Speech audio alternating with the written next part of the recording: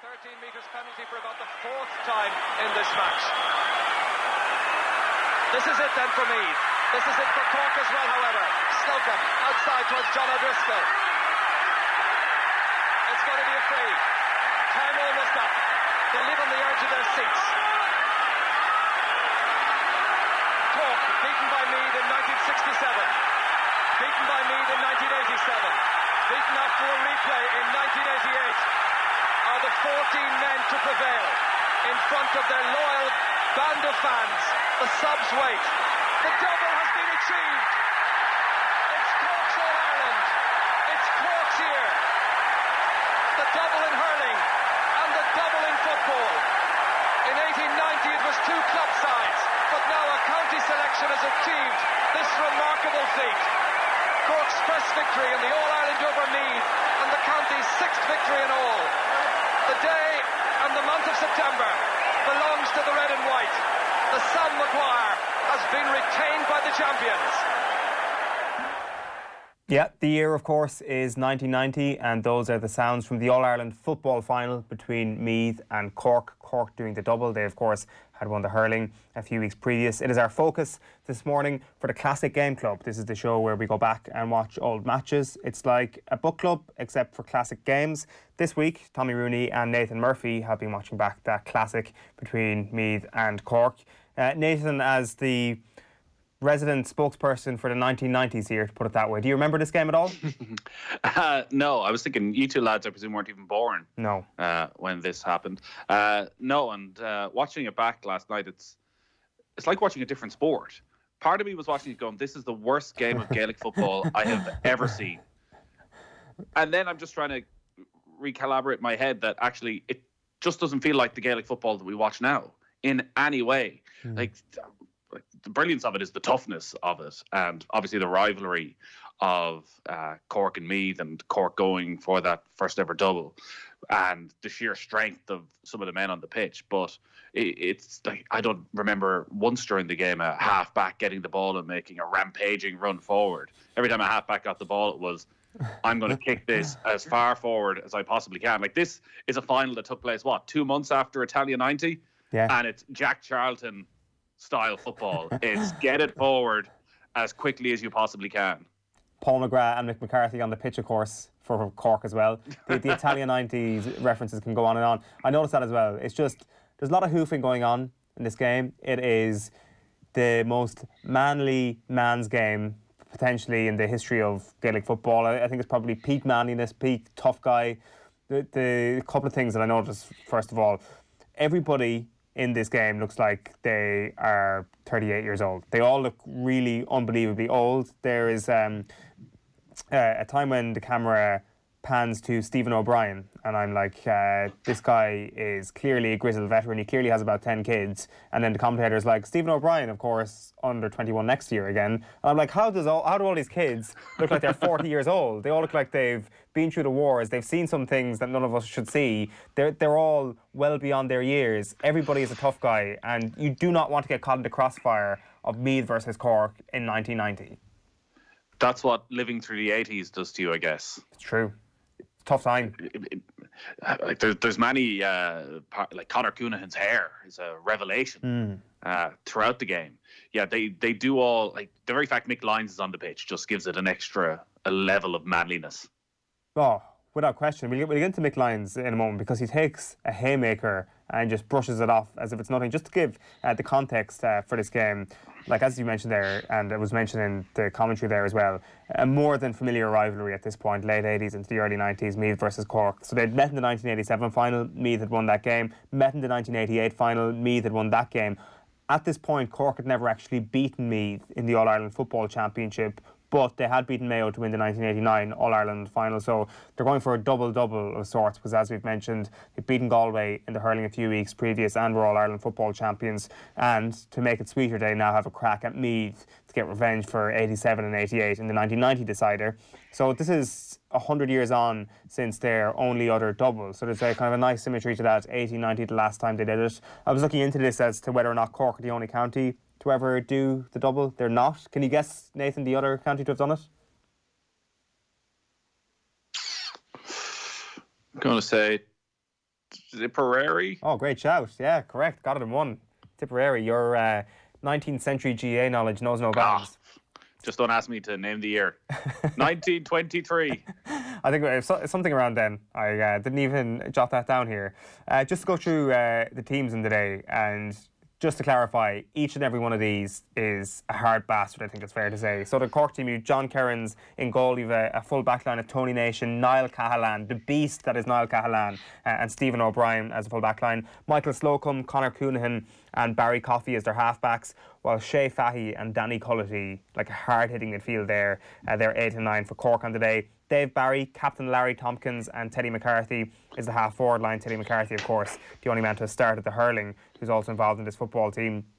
Paul McGrath and Mick McCarthy, as I've already mentioned, either side of Colm O'Neill in the full forward line. Meath then, their goalkeeper was Donald Smith. They've a full back line of Robbie O'Malley, Mick Lyons and Terry Ferguson. A half back line of Brendan Riley, Kevin Foley and Martin O'Connell. Liam Hayes and Jerry McEntee in midfield. Like that is the battle to end all battles. Shea Fahy and Danny Cullity against Liam Hayes and Jerry McEntee. Fantastic lineup of midfielders there. You had a half-forward line then of David Beggy, PJ Gillick and Colin Brady. And then a star-studded full-forward line for me. Captain Colm O'Rourke, Brian Stafford a full-forward and Bernard Flynn a corner-forward. Like, you look at those two teams, Nathan, and I think if you're kind of comparing icons versus icons, that Meath team definitely edges it in terms of more high-profile names. Yeah, well, that Meath full forward line is as good as it gets, and maybe actually the entire game hung on the fact that Colm O'Rourke wasn't fully fit for the match. But yeah, it's just tough men, every single one of them. Like the context, looking at the game, actually, one of the first things that stood out was how cold it seemed to be. How cold? Jerry McEntee looked absolutely frozen at the throw-in. I did not notice He looked like he was shivering. Maybe he was just scared. maybe he knew the battle was to come. I did like the fact, actually, from a purely media. If you knew Jerry McEntee, lads, you'd know that Jerry McEntee wasn't scared. I'll tell you that much. Tommy Rooney, how are you doing? Come on in. Hiya, fellas. How are you? We were just saying here that this Meath team on paper far more star-studded than Cork, and it's an absolute disgrace that they didn't win this All-Ireland. A disgrace that it didn't win this All-Ireland. I have a good point to make on that when we get back to the sliding doors moment a little later on the Classic Game Club. Was it a disgrace? Look, if you look at the age profile, there was a good split in that Meath team. There's a lot of 20-year-olds, but there was a lot of lads that were quite old as well. I don't know. Do you know what? It was a disgrace? The shooting on show that day was probably a disgrace. Brian Stafford is one of the best footballers in the country. And watching it back last night, I couldn't believe the amount of frees he missed in the second half. Some of the bad decisions that were made. Nathan mentioned that Colm O'Rourke wasn't fit. Like, I think that's the only reason Cork snuck this one by a couple of points. Yeah, and that is it. They did sneak this. It's a terrible game, Tommy. Terrible, but like. But is it a terrible sport? Terrible is too strong. First of all, that's definitely hyperbole. Is it indicative of the sport at the time, or is this a bad game, even taking into the context of the early 90s? I think it's a bit of both. When we said we were going to do this game, now a classic can be a classic for a number of reasons. It's not a classic because there's loads of goals. It's not a classic because, of the history around it as well. A classic can be a classic for any amount of reasons. And this one is a classic because if you mentioned earlier on the hardiness on show. This was a time when men were men. Nowadays, what does that phrase mean? Footballers are footballers nowadays, and men were men back then. Those lads weren't really playing football a lot of the time. The amount of hoofs up the pitch. And I think, I know actually an intercounty coach who has recently done a case study on Dublin Meath in 1991. He went back and he watched all 4 games. And I'm going to try and get it on paper and bring it to air, the learnings that he found from that Dublin Meath saga and how the quality just wasn't there. So, when you're looking at some players on show, clearly, when Colm O'Neill broke through and smashed the ball off that crossbar. There isn't many footballers nowadays that do that. But Brian Stafford's first point in that game, he strokes over loved above the outside of his point. There wasn't really much kicking like that. Bernard Flynn is a stylish footballer. But apart from that, there were boots, just big old hoofs. Couldn't be wearing Doc Martens to put them over the bar. I disagree with you fundamentally on the lack of stylish footballers. I think that this was indicative of the way footballers were instructed to play at that time. You mentioned Conor Coonahan's stylish hair, Nathan, but look at the style of the footballer. The utter grace that that man carried. Liam Hayes, the grace that he carried, just floating above the turf. Oh, and just a good example on Coonahan there. There's a great moment in the second half towards the end where he sells 2 brilliant dummies, and then he fists the ball away.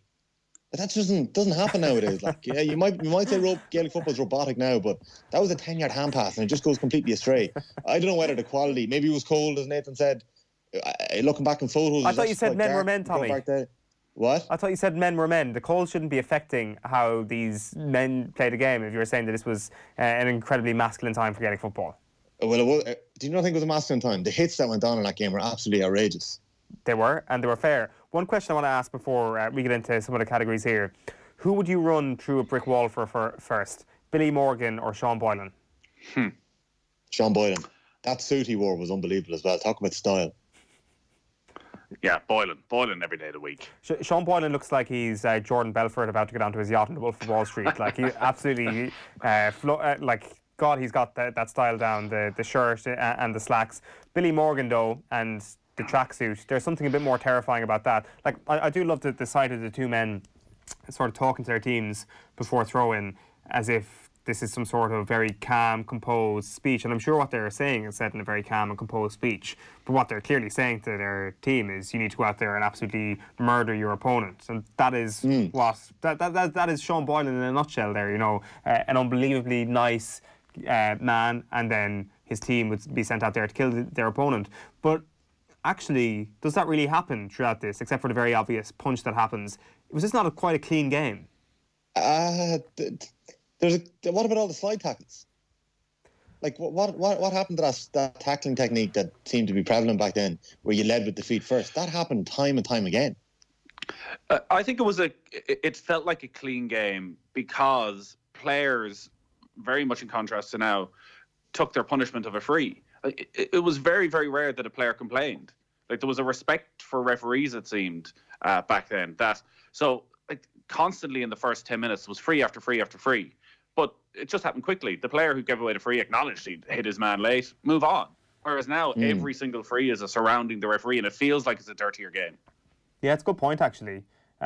We may take that point and go straight into moment of the match here. So for anybody who's just joined us in the Classic Game Club, we've got a load of different categories that we go through throughout the duration of the podcast. Moment of the match is where we tend to start. And I'm going to lead this off by mentioning Colm O'Neill boxing the head off Mick Lyons.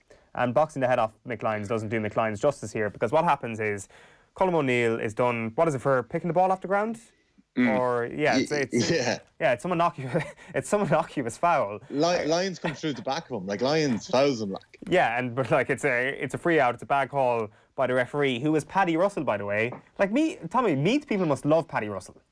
He essentially absolutely do not love Paddy Russell. A couple of people texted me last night saying Paddy Russell ruined them in that game. Now, I wasn't sure looking back if that was the case, but Meath fans who'd watched it back in the 90s were telling me Paddy Russell ruined them that day. Paddy Russell is the man who advised Pat McEnany to send Lee McHale off. Let's not forget. Meath people must absolutely love this referee. Talking about 1990 here. We're not talking about 1996. It's all the one decade. Anyway, back to Colm O'Neill. So Colm O'Neill gets a straight red card. After picking the ball off the ground, he's a little bit annoyed, so he just goes in with the inside of the fist straight to the head of Mick Lyons, who barely flinches and is like, all right, I just got boxed in the head with a left hook there by a fairly big man, carries on with his business. As you say, people are actually just able to get on with it, and Colm O'Neill gets a red card. For me, that is the summation of this game. The level of hardness you needed to have within you to even get an entry pass into one of these teams at the time. Yeah, I think that was my moment of the match as well, because when you look at it first, it looks as though, from the initial camera angle, as though Colm O'Neill almost just flicks at him, but then you see a couple more angles, and he gives him a good thump. It's a dunt. It's a dunt, lads. That's a dunt. He just kind of brushes it off. Yeah, fair. Mick Lyons is probably as shocked as anybody else that Colm O'Neill was sent off. No, he was worried not. For his own future. No, Mick Lyons was not shocked that Colm O'Neill give him a dunt in the face. If you watch it back frame by frame, the free gets given. Okay. O'Neill doesn't whinge to the referee, but he kind of holds on to the ball. If you pause it there, Mick Lyons has the tongue out. He looks like that emoji who's about to pull a fast one. And he goes in and he gives O'Neill a bit of a dunt to the shoulder, and he knows he's going to get a reaction. He gets punched in the face and he's delighted. There was nothing better than getting punched in the face back then. Red card. Can I just mention my moment of the match? And it happened about 3 frames after that. It's the walk from Mick Lyons after that, as he's walking away, and that iconic number 3 jersey just shining in gold, and his collar. How his collar is just ruffled the way it is. He honestly, I couldn't make my mind up last night. Should he be replacing Pierce Brosnan as James Bond, or should he be a Bond villain? He was one or the other. That's my moment of the match. James Bond for me, definitely more of a Bond man. This is mentioned by Charlie Mulgrew in the aftermath of the game. Charlie Mulgrew there with his notebook on the Sunday game is unique side. But he's talking about that as well, that this is all a Mick Lyons master plan to get Colm O'Neill sent off. I think we're giving him too much credit there, Tommy. No, you're not. You're talking about the greatest full-back that has existed apart from Darren Fay. He I love this Meath bias. He made the best jaw of any footballer of the 90s, but I'm not giving him credit for actually wanting to wind Colm O'Neill up so that he would test his own jaw. 100%. 100%. That's what he's doing. Like, or else he's thinking O'Neill's just going to take it like a man, because men were men back then, and he didn't take it like a man. If you wanted to go for a different moment in this match, the John Kerrin save in the second half would have to be up there in terms of an important moment of actual football that occurred. I can't even remember who gets the shot away, Tommy. I can't remember. Colm O'Rourke. I think it's Colm O'Rourke. Is it O'Rourke who gets the shot away in the end? Or is Beggy, no? But anyway, it's one of the full forward line. It's either O'Rourke or Stafford who gets the shot away. But it comes from this unbelievable run from Liam Hayes, and this is like 40 minutes into the game. We haven't seen anything from Hayes. He's getting castigated at half-time in the analysis. Like, we've seen loads of McEntee, we've seen loads of the 2 Cork midfielders, and then the 4th midfielder on the pitch, Liam Hayes, has been anonymous. And then all of a sudden he decides, right, I'm going to show you all why I'm so highly rated. Just slaloms through about 20 Cork players and sets up the opportunity for Beggy, who should bury it. And at that point, that's back at the net, 15 men against 14, Meath win the All-Ireland. But John Kerins pulls off this unbelievable save, which apparently, now I haven't watched the 1990 hurling final back, is similar to a Ger Cunningham save that is made in the hurling final. And these two moments are very symmetrical, that there is these 2 Cork goalkeepers winning the double for the county. For me, in terms of the competitive direction of the game, John Kerins doesn't make that save, Meath score that goal, Cork do not win the double in 1990. It was a key moment. It was a massive moment. And it was actually, the 3-man weave is a drill that every club footballer in the country can now take a break from for the next however long we're out of this. But it was a perfect 3-man weave as well, because Kevin Foley was going off his left shoulder and he was open. So he could have slipped it to Foley inside. And of course, Foley's the man who puts the ball in the back of the net against Dublin the following year. So maybe that's history there, a sliding doors moment there. Slip it to your left and it's in the back of the net, and that's the All-Ireland for Meath in 1990. Potentially, you might be onto something there. Let's talk about the halftime show. Nathan, what are your takeaways from this? Oh, sorry, this is the moment of the match. I think it probably is. The entire halftime was. When I was watching it back, about to start flicking through, and I thought there was something wrong with the YouTube page as I kept flicking past this Cadbury's ad. That, even though I was fast forwarding, was still on. The Cadbury's ad, this must have been Super Bowl levels of expenditure from Cadbury's in 1990. The ad must go on for 3 minutes. It has to and be. nothing happens during it. It's just slow, sensual. It's salivating. I wanted a dairy milk more than I ever wanted one in my life last night. It's unbelievable. It's an erotic chocolate ad. In the middle of an All-Ireland final, it goes on for a good 2 minutes. Like, this is the 1990s, guys. This is like, we're a very kind of conservative country at this point. This is not suitable for young eyes, this Cadbury's ad, and how long it goes on for. There's a lot of people who've seen things they've never seen before when they see that Cadbury's ad at halftime. There was a hell of a lot of dairy in that ad break as well. A lot of dairy, a lot of milk. That was quite enjoyable. And then there's an ad for Flora. I don't know whether we can call it butter or we call it spread. I don't know what it is. Spread. What else happens in the halftime show, Nathan? Well, very little analysis for starters. So Martin Carney's there, obviously, as chief analyst, I presume, at that stage. Who was alongside him again? Charlie Mulgrew. Charlie Mulgrew's there, and Charlie Mulgrew literally looks like he was walking past the studio, and they decided to, Charlie, come in here for 5 minutes. We hear very little from either of them, because we're sitting watching Declan Nerney for a good 7 or 8 minutes. I presumed when they came back that they would show the first 30 seconds and then they might have the music in the background. But no, we got the full Declan Nerney experience, and he was loving it. You can forget J-Lo as far as I'm concerned. Forget Shakira. It is all about Declan Nerney if you want a good halftime show. They pulled out all the stops for him. They have the current Artane Boys band, the 1991, and then the past Artane Boys band as well. They brought out 2 different Artane bands to satisfy the musical needs of Declan Nerney at this point. It is big show band stuff in the middle of Croke Park, and he is wearing the most outrageous outfit you will ever seen. All the colours of the rainbow on his tie. I don't know. It looks like Sergeant Pepper or something in the middle of the Croke Park pitch. Why don't we have this anymore? Why has the halftime pageantry been taken away from the GEA? No, I think maybe not the last couple of years, but they did have bands come on at halftime and play an old song. But like that's because you've been in Croke Park for All Ireland finals recently, Nathan. People on TV don't get to see that. Oof. That's true. RT should be broadcasting it. This is, for me, this is the start of something great, where it's like Declan Nerney and this big band and everybody waving their flags at half-time for the GEA to turn around and say, how can we do this again? How can we go bigger and better over these next few years? Not that you can get any bigger and better than Declan Nerney, that is. That's the thing, though. Like, the GEA 30 years ago, the GEA was potentially more futuristic than it is today. Like, what's the first thing Jerry Canning says in that YouTube commentary? Welcome to our British viewers on Channel 4. I didn't realise that. I didn't know that the All-Ireland final was broadcast on Channel 4 back in the day. Is that... Did everyone know that? Did you know that?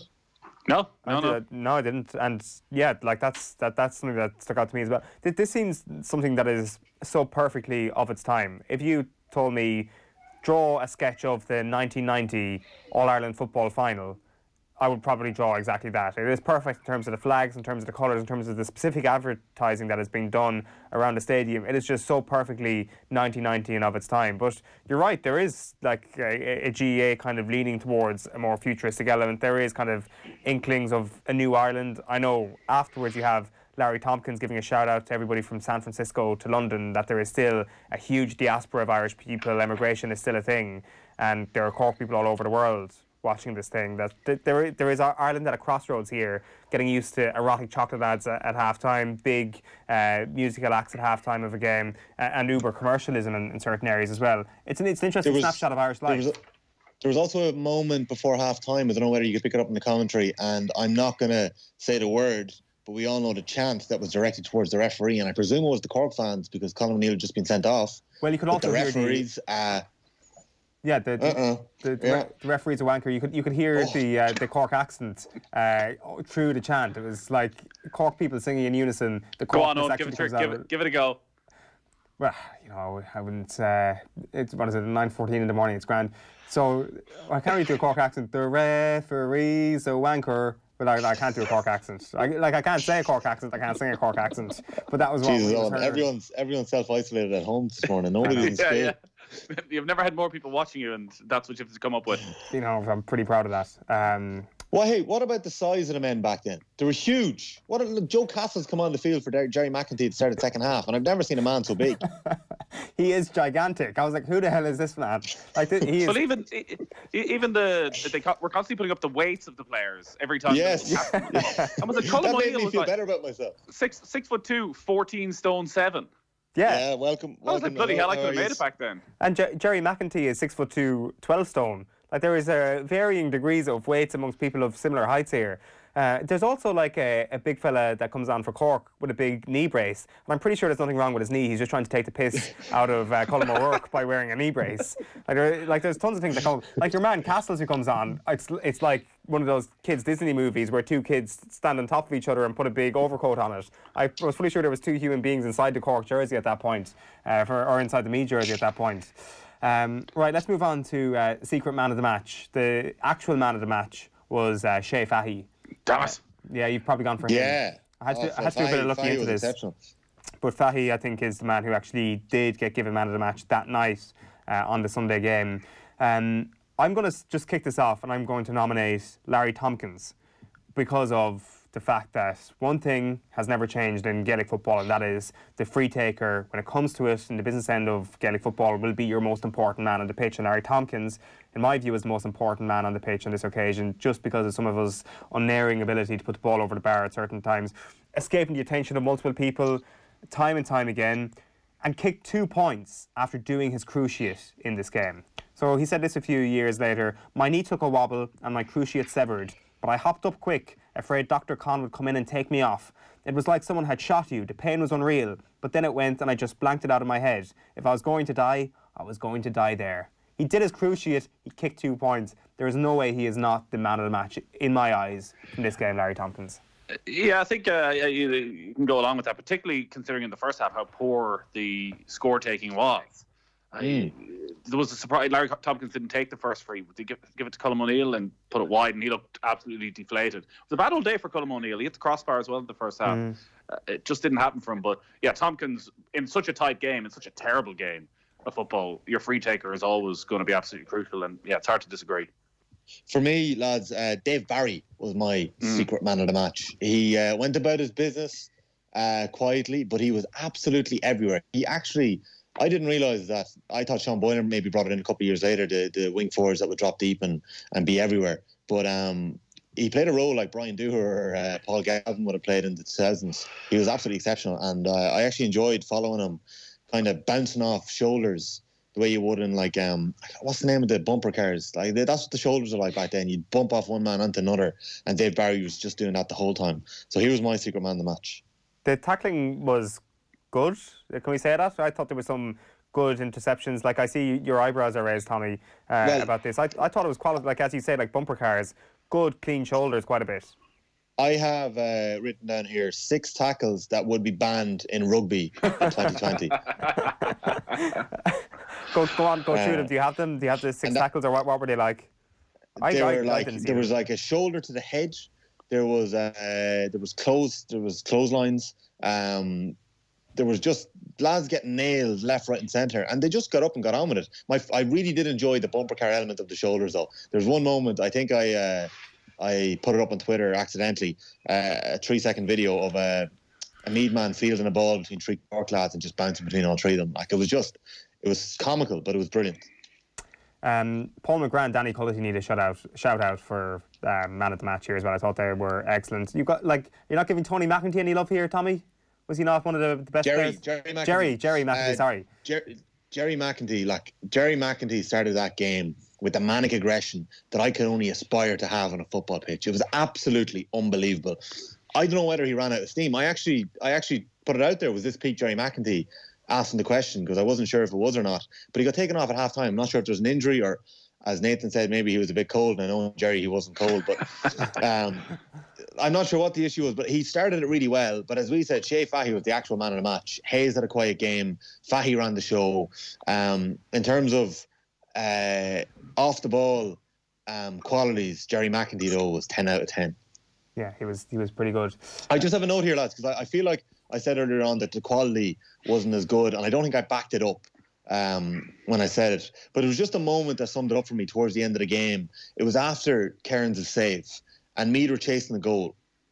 And Colm O'Rourke hoofs it from around 45 over towards the sideline, and it goes over Colm Coyle's head, over his shoulders. Coyle receives it, turns his man, and hoofs it back over towards the square. Now, you can tell from the way that Coyle has hooked the ball from the sideline that the ball is going nowhere near the square. It ends up about 25 yards from the goal and in a Cork man's hand. But Ger Canning says, very good-looking ball, as the ball leaves Colm Coyle's boot. And if that's the standard that they were judging at back in 1990, and if that's what was good and a good-looking ball, well, then I think we have to say that the quality is slightly improved these days, and you have the likes of Michael Murphy and Paul Flynn kicking the ball the way that they do.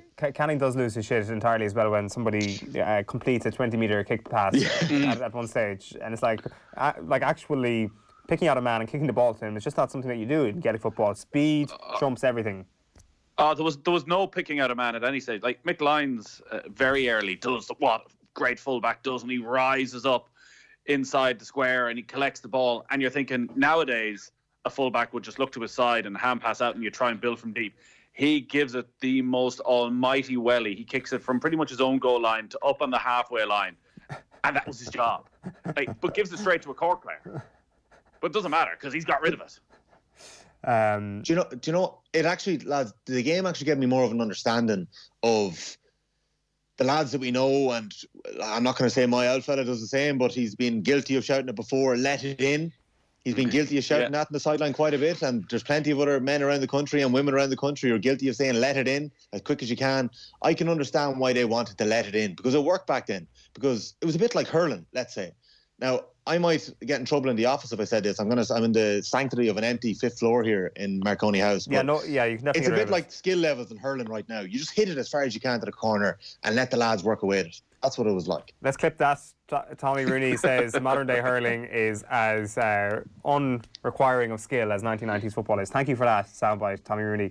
We're going to need soundbites, lads, over the next few weeks. I'm here. Let's roll on to trending. The trends that we noticed from 1990. There are loads here. I'll leave you to it, Nathan, if you want to kick this off. Well, the amount of kicking was the obvious trend in the game. Freeze, for the first time, I think they were saying you could kick freeze from the hand. It was just recently brought in. But some freeze. Even still, there were loads of freeze been taken off the ground from like deep inside their own half. But again, it just fed into the hoof it forward as far as you could. Like there was no, if you had a free inside your own half, you weren't trying to work something. You were just trying to kick it as deep as you could into the opposition half. One of the things, maybe it's not the trending, is how bad Meath were in that first half. They were absolutely brutal. They had one 5 or 6 minute spell, but for a team that you like reflect on as been as a great team who'd won a couple of All Ireland titles, like they were shockingly bad. Colm O'Rourke, just like 33 at that stage, knee not right, but you could just see the flickers of genius from time to time from him. I think we're probably all in agreement. If he was fit, it's a different result. Yeah, but like I don't buy the whole fitness thing for Colm O'Rourke this day. Like his issue was his radar. Like he won a few good balls, and he had 2 shocking wides in the game. Tommy, I'm sure even you'll agree with that. Did you see the size of the knee brace on? Ginormous. Obviously, that's going to knock off the radar. Like, okay, maybe it will. But I just don't see how you can actually be as involved as he is in the game, because he does get a good few touches on one leg. And if you're suggesting it was that bad, if you can't kick the ball over the park, and you can't really run and get the ball, unless the man who was marking him, unless Niall Cahalane. Well, maybe Niall Cahalane is quite slow, but I don't know. I think that was perhaps a little bit overplayed. The other trend I would take from this morning is that Tommy Rooney can't talk about Meath football without going into full-on Meath accent. I've never heard him speak like this before. I actually didn't realise that it happened, but it happens to me every time I go home. Tommy, what other trends do you have, Hi? Is that how you do it? My trend, lads. My trend, look, quickly, slide tackles. I'm not saying to bring them back, but it was refreshing to see them. But the other trend I have, and it's a difficult one to explain, it's the juxtaposition of styles that were on show. Like nowadays, people turn up in the same tracksuits, they wear the same gear. You know, various players are sponsored, but most of them all players look fairly similar nowadays. Do you know what I mean? But back then, you had, as you said earlier on, Billy Morgan in his tracksuit, Sean Boylan in his white suit. You had Mick Lyons looking like James Bond compared to Niall Cahalane, who looked like he would just have to come out of a bush. Bernard Flynn. I have a lot more of an understanding of how good a footballer Bernard Flynn was after watching this. And Bernard Flynn was a stylish corner forward. He was a pin-up corner forward back in the 1990s. Like Bernard Flynn, his style, his running, his grace. He actually does. One man I had never seen before. I actually don't think I've ever seen Martin Kearney before until I saw him in half time. I've only ever listened to him. Really? Sorry, yeah, I was like, who is that? Who is in the studio with Charlie McGrew? I didn't know that Martin Kearney looked like that. How is that possible? I've never seen Martin Kearney before. I don't think. Well, maybe it's because it's 30 years ago. He just looks completely different. But he doesn't. I just didn't realise that was what Martin Kearney looked like back in the. Like Michael Lester doesn't look any different, really. Michael Lester is a handsome bastard in the year 1990. Yeah, I'm saying he doesn't look any different nowadays. But Martin Kearney, I wouldn't have known him. Anyways, the juxtaposition of styles. Colin Coyle's Under Armour. Yes. I don't know whether it was Under Armour back then or it was just a big pair of boxers, but like they were blue. Why were you wearing blue Under Armour with a green jersey? You don't do that. Because everyone knows you don't do that. You've got to, match up the colours here. Some players did it, some players didn't. So that was my thing, the juxtaposition of styles, and it was pretty refreshing to see that everyone was their own man. Back when men were men. I think the evolution of shorts in the GAA has gone on like a little bit of a curve where like they started off in the very old grainy footage where they're quite low, and then they reach kind of a peak where they get unbelievably short, and then they've come back to being lowish now.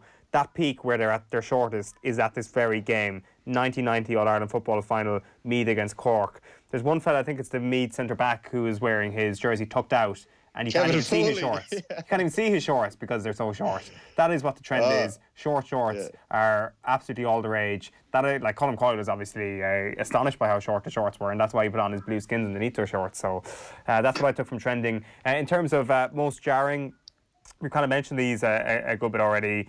No play acting, no malaise really at any point in the game. A lot of hoofing, as we've said. Freeze off the ground, the flags, but like just on the freeze off the ground, is the ball heavier? Because it looks heavier. It looks like a lot of them are struggling to get elevation on the ball. Or maybe weirdly, I thought that they felt like they could hand pass it about 20 yards further than the current players can. But I think you're giving them a get out of jail free card there, because I think the shooting was just terrible. Could I make one point on that? The kicking the freeze off the ground. Because it was enforced, a lot more players had to do it back then. Like nowadays, you can be guaranteed that you might only have 3 players on a football team who kick a ball over the bar from 45 yards. So you might actually, if everyone was forced to kick the ball off the ground, you might see a lot more players struggling to get it that far.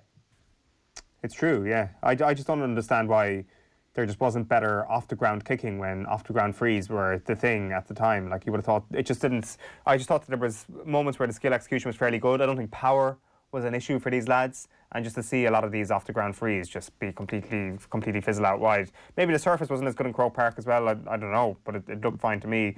So that's something kind of stuck out to me. We're going to move on then kind of to our final section here, to the sliding doors, which kind of gets into the context of this.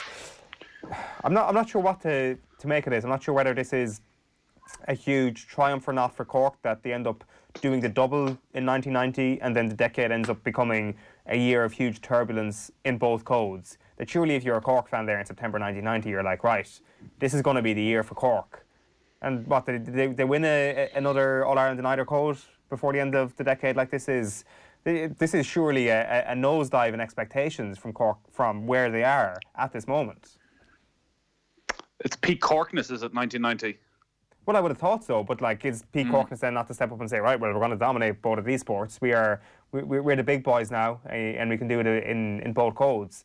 And then, is peak Corkness not to put yourself in a position of greatness been just around the corner, and then to self-sabotage? Yes, sorry, I see what you're saying. Of course it is. Well, sorry, peak Corkness would be being on the right side of arrogance. Of course, Corkness would never come into play with why they didn't win another few All-Irelands. But like, I don't know, like what is the context of this game? Like, is it a situation where Meath like come back and like it takes them a while, Tommy, I think you'll admit, for them to get back to this level again?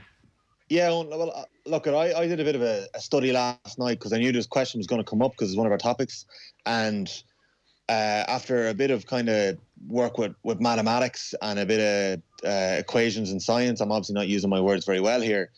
What the sliding doors moment, the result ultimately of Meath losing the 1990 All-Ireland football final to Cork is that they beat Mayo in 1996. And that would not have happened.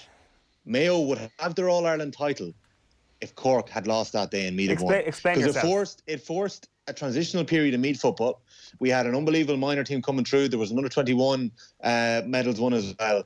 And it forced Sean Boylan to push out the legends of the late 80s and the early 90s. And over the next couple of years, they were phased out. And by 1996, you had Tommy Dowd, you had Ollie Murphy, you had New Blood.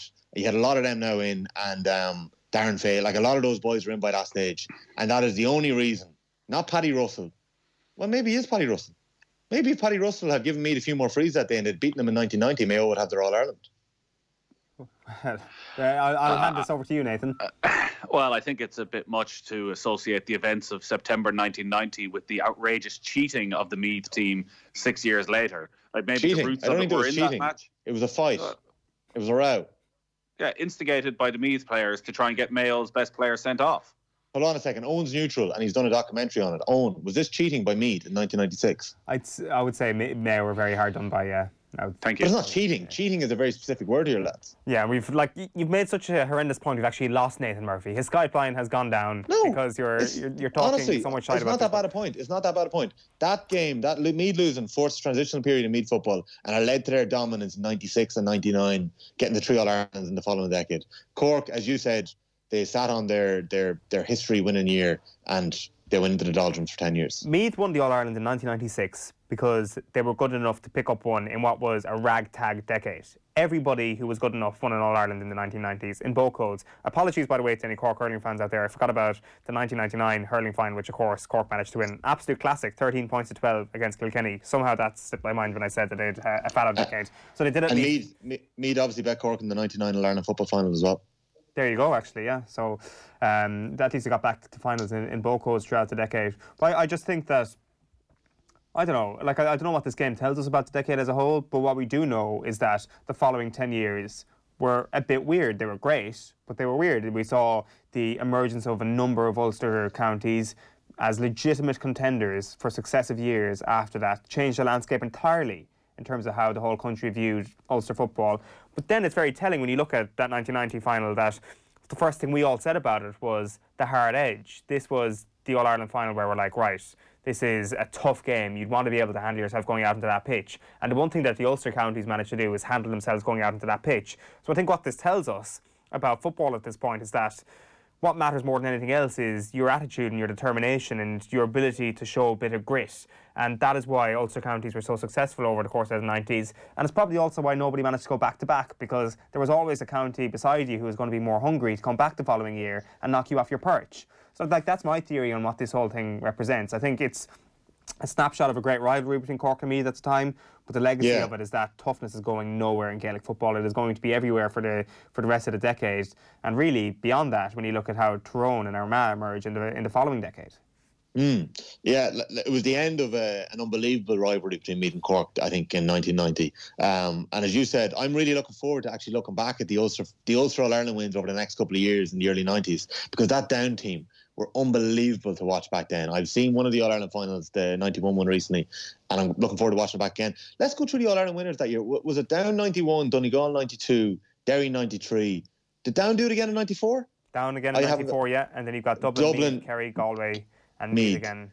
Like, that was unbelievable how it was shared back then. I know it was known as Revolution years in hurling. What was it in football? It obviously wasn't the devolution years, but like, what was it? Well, I don't know. We'll come up with some sort of fancy name for that. Who was the team of the decade of the 90s? Down or Meath? If you're going by All Ireland's one, it's got to be one of the two of them, doesn't it? It's going to be Meath, isn't it? Because they got the more finals. And they kind of spread it across both sides of the decade. Down were only in the early 90s. Maybe I'm wrong. Maybe I'm completely wrong about that. And Down had an unbelievable team in the late 90s and they were just unlucky. But there's no sign of any Ulster sides after 94. Well, I suppose there's Tyrone in 95. Who did Kerry beat in 97? Mayo. He's not back, is he? He's not, no. Okay. I'd say his phone died. He's been on the phone for the last 2 hours co-hosting the show. We're going to wrap up very shortly, but I completely agree with your point about if you're bookending a decade, then you are the team of the decade. Just like, for example, if a team were to win the 2000 All-Ireland and say, I don't know, the 2009 All-Irelands, they are definitely the team of the 2000s. What team won those two All-Irelands? That was a very different decade. That's a debate that obviously has been well hammered on the show before. Over or underrated, Tommy, the 1990 All-Ireland football final? Completely underrated, because when we said we were going to do this game, Eoin Sheahan got back and David Sheehan got back in LMFM, and both lads warned me and said, you're not going to enjoy this one for the quality and show. And now at times, I'm going to say, at times the quality was putrid. At times it was good. But the thing is, the excitement level maintained. Like, I watched this game last night at 10 o'clock. I should have been going to bed. It was actually on live on Air Sport at the same time as we watched on YouTube, completely randomly. I actually ended up watching the second half on Air Sport. I would watch it on YouTube just for the halftime analysis alone. But as I said, the quality wasn't great, but the absolute excitement throughout, the hardiness, the history around it, I think this final is actually underrated. Well, I'm going to actually judge this on what the game was, and it's overrated. Like, the game is clearly overrated. When you nobody rates it. Nobody thinks it's a good All-Ireland final. I personally did. When you talk about Cork Meath, you're like, oh, great games of the late 80s. Actually, that's nonsense. They're not great games. It's not a great game. It's a great era. It's a great team, and there are great characters, and there's great toughness. And as an occasion and as I would actually say as an enjoyable experience, it's a little bit underrated. I didn't know that you could actually enjoy a turgid affair as much as you possibly could, and maybe turgid's a bit strong. But I think as a contest, I think as an actual game, as a classic game, which is what we're here to rate, Tommy, I think it's overrated. I just don't think it was very good. But at the same time, there's such an enjoyable charm to it. And when was the last time you didn't fast forward a halftime analysis when you had the chance? When was the last time I didn't? You couldn't, you wouldn't be able to fast forward this. It was just, it was remarkable. I'm judging on the whole occasion. Okay, I know it's the classic game club. We're talking about the game. Are we going to give the game a rating? Yeah, give me a rating there. I'm going for a 6. On the quality of the game? Yeah. 4. 4, okay. So I've actually rated the game higher. Overall 8, quality 4. The reason why we didn't fast forward half time, Tommy, is because of Declan Ernie and the colourful tie and the tunes absolutely bopping in the middle of the field. Is there any final thoughts, Tommy, before we wrap? I just really enjoyed it. If anyone is at a loose end over the next couple of weeks, if anyone has a bit of spare time in their hands, you could do a lot worse than going back and watching the 1990 All-Ireland final. And if you do that, get in touch. Let us know. Let us know what you think in terms of Secret Man of the Match or the trending topics. I loved seeing Dr. Khan appear in the field every so often. I really enjoyed the shoulders, the punts, the hoofs, the shite solos. It was good crack. Yeah, I think that's a good way to sum it. It's very, very good crack. Watch Back Yourself is all available on YouTube for anyone who hasn't seen the game. All the rest of our Classic Game Club episodes as well, available on youtube.com/off the ball right now. This is what, episode 7, Tommy, I think. We're going to have another one for you tomorrow morning. It's going to be Celtic against Rangers from the year 2000, the 6-2 game for Celtic. That'll be your St. Patrick's Day Classic Game Club tomorrow. If you've got any suggestions as well, tweet us at Off the Ball, tweet Tommy or I. If you want to get in touch with us personally about any classic games that you may have watched, that you may see on YouTube or in Daily Motion or somewhere online, and we'll watch them back and review them here in the Off the Ball studio. That is our lot this morning for OTB AM.